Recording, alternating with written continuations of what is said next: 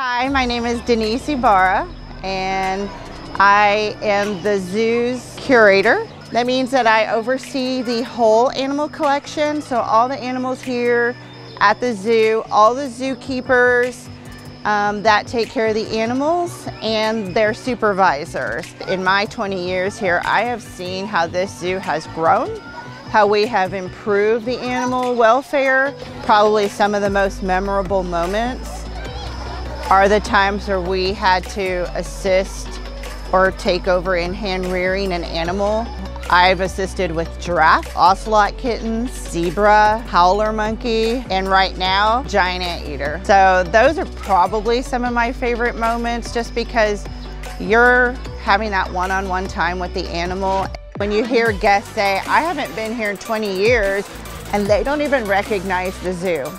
That's a huge difference, and that's what I love about it. Just seeing the growth, and then now knowing that we're gonna have a 10-year master plan where we would be expanding to the back, and we've talked about that for years, and I would love to see it happen.